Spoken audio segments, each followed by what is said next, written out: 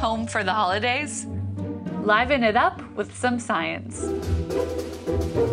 Mix baking soda and vinegar in a cup and let it fizz. Carefully pour the gas that bubbled up into another cup. It should look like you're pouring nothing. Try pouring a regular empty cup over a candle. It's gonna look silly. Now try the gas cup. It puts out the candle. We made CO2 gas with the baking soda and vinegar, and it stayed in the cup because it's more dense than air. When you pour it over the candle, it deprives the flame of oxygen and the fire goes out.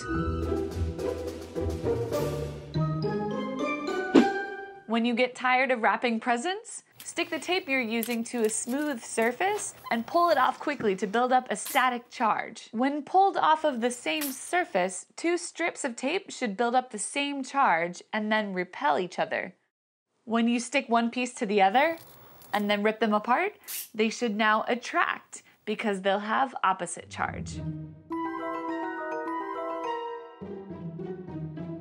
Take those random holiday balloons lying around the house and rub them against your hair or against a holiday sweater to rip off electrons and build up static charge.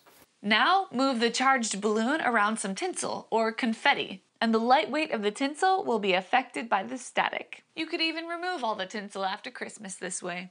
We wish you a Merry Christmas. Don't like the party music? Make a kazoo out of your straw, applying the property of resonance in an open tube. Cut off the bendy part of a straw. Flatten about 2 inches on one side of the straw. On the end, cut a V shape. Now blow through the V shape, squeezing the straw a little bit to squish it.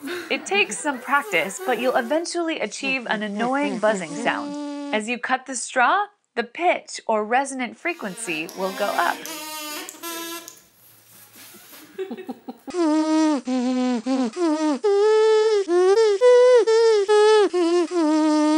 Oh dear. While cooking your favorite holiday meal, heat up the pan. Once it gets nice and hot, drop some water onto the surface. You'll notice the Leidenfrost effect. The drops roll around like an air hockey puck because the heat is causing the water on the bottom of the droplet to boil so fast, it creates a cushion of vapor for the droplet to float on. Roll in on water.